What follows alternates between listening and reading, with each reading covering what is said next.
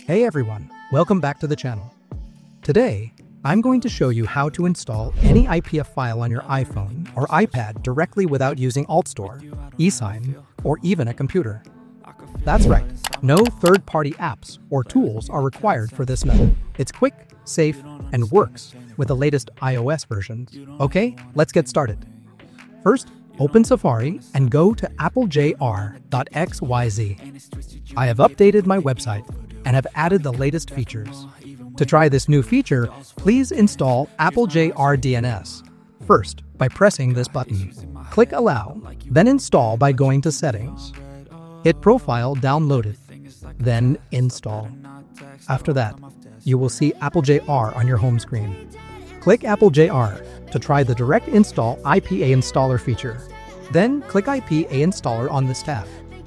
You will be directed to the IPA installer page where the certificate has been inserted. To get started, click the box above to upload your IPA file. Then select the IPA file you want to install. On this website, you can use two sign methods. You can use the certificate that is already available on the AppleJr server. And also, you can use your own certificate developer to install the IPA file. For this case, I will show installing IPA directly using the certificate method from the AppleJr server. Select the available certificate, then click Sign IPA to get the installer link. After successful signing, click the Install IPA button to install the IPA file you have uploaded directly on your iPhone or iPad. The IPA files will automatically be installed on your iPhone or iPad.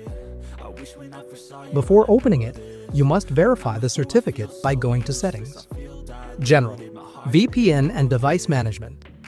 Then click Trust, Allow or Restart. Once trusted, you can now open and use the app. It's that simple to install IPA files directly on your iPhone or iPad using AppleJr Signer. Sometimes the certificate doesn't work, so you have to use AppleJr Anti-Revoke to avoid revoke. If you have a developer certificate, you can use AppleJr Signer with the Upload Certificate method to install your IPA file without revoke. If you have any suggestions about this website, let me know. Please comment on this video so I can update it for you. And that's it.